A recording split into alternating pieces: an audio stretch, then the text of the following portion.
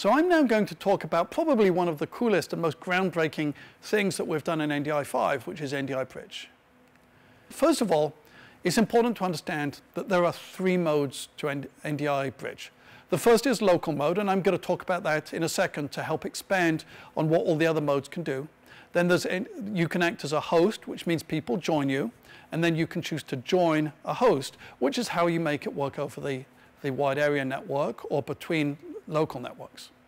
So let's start by talking a little bit about local mode. And what local mode does is it just works on your local network. And you might think, well, what does that do? Why is that even interesting? And I think that, I will show you now why that is actually really valuable and very powerful on its own. So let's start by thinking about a network. And, let's imagine this hypothetical network with about 8, 10 video sources on it. And what NDI Bridge is, you run it, you put it in local mode, and you say go. And it goes out and it finds all of the sources on your network. And it sees them all. What it then does is it takes all of those sources and says, OK, these are what's on my network. I'm going to advertise all of those sources again onto the local network. So if you will, it is acting much like a proxy. It can take sources on your network and it can put them back out. Now you might think this is just never going to work because there could be hundreds or thousands of sources on your network. How are you going to bring them all through, make them all available again? That's going to take thousands of streams of decoding, thousands of streams of network sending.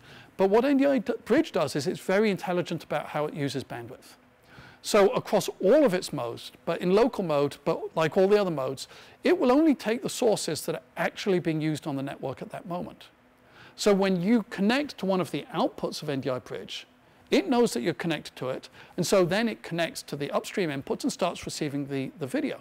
And so it is only using the bandwidth as it is actually needed.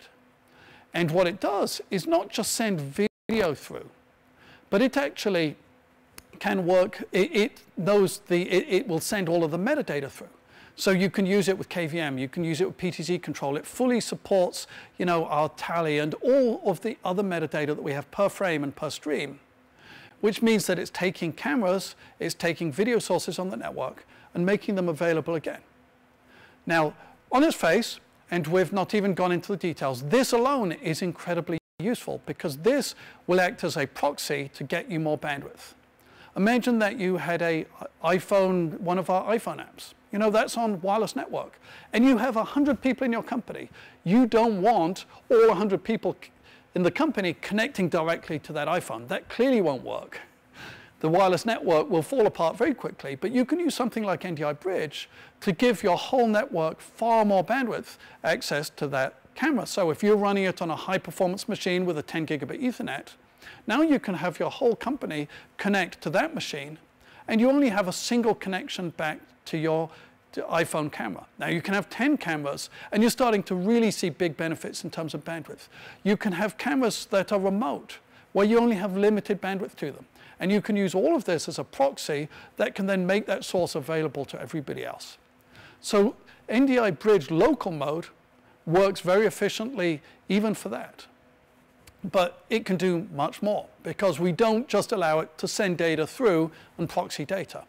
It will act and fully transcode all of those sources into NDI-HX, which means that you can now take a lot of NDI sources and you now have a way to turn them into NDI-HX.